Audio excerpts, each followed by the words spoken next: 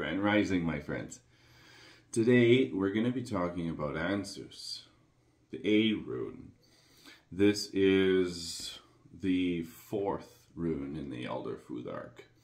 It is about the ancestral god Odin, the Aesir, and it's shaped like the cloak of Odin.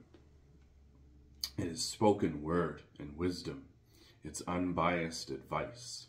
It is aptly synchronistic that we just came out of Mercury retrograde and we're still in that shadow period at the same time.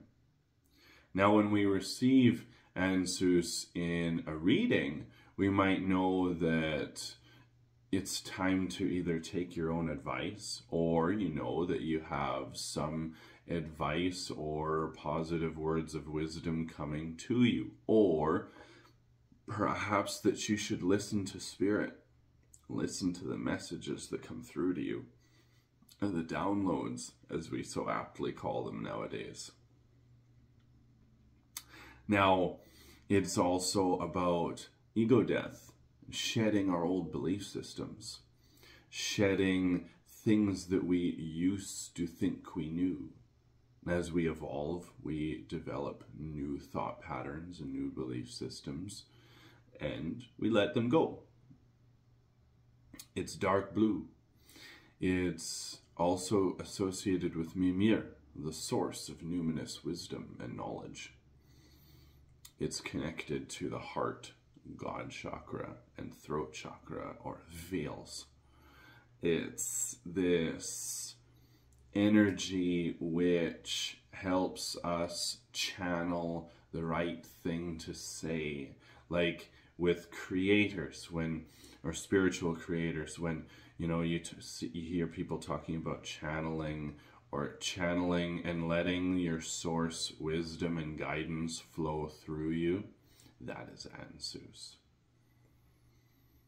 The ways we can work with it are through communication, song, poetry, receiving its energy so that we might have the answers come to us in an exam or an interview or something like that. Now, or to gain wisdom, period.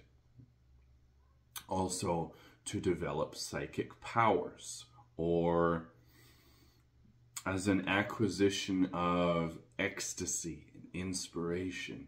Inspiration is huge. Ansuz is the breath that Odin breathed into the first men. It is also, now when we talk about ways that we can work with it, breathwork, or taking a pause and letting the words come to you. It's also developing new outlooks on life. However this resonates with you, let me know in the comments. I'd love to hear your thoughts. Other than that, bye for now, and I will be uploading the Ansuz yoga pose tomorrow. Yeah, guys, bye for now.